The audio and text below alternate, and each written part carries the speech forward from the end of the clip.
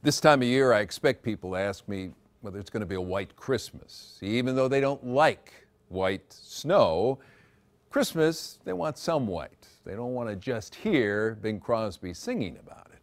So here's the chances of getting a white Christmas in the Youngstown area. 1 inch, just a 50-50 chance. You want 5 inches? A 10% chance. So we'll look at our 7-day forecast to see if there's a chance. But first, it has to be cold to be white. Not necessarily do you like a cold Christmas, but here's what we have. 2000, this is over the past 16 years, 2000, 17 degrees, we had 5 inches of snow on the ground. 2001, 22 degrees, only a trace of snow. And in 2004, 19 degrees with that low of 2 below zero, and we had 4 inches of snow on the ground. But what about the warmest Christmases? They're not white, but they're warm. Number one, since 1871, 66 degrees in 1982.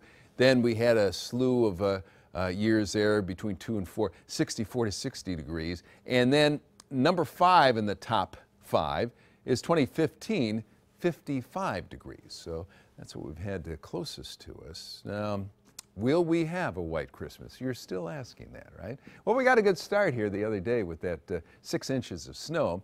We're getting some light snow this afternoon, breezy too, high of 25. For tonight, it's still breezy and still a chance of some snow. Temperature around 20 at midnight.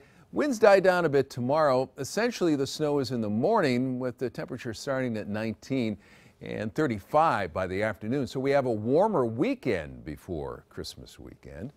And then look at next week. Boy, Sunday's up to 38 degrees, near 40 again on Monday, up to 41 on Tuesday. And in all cases, you have a chance of rain or snow. Then we hit Wednesday, and it's cold again, but temperatures are starting to rise again Thursday and Friday as we get closer to a white Christmas. Well, like I said, 50-50 chance.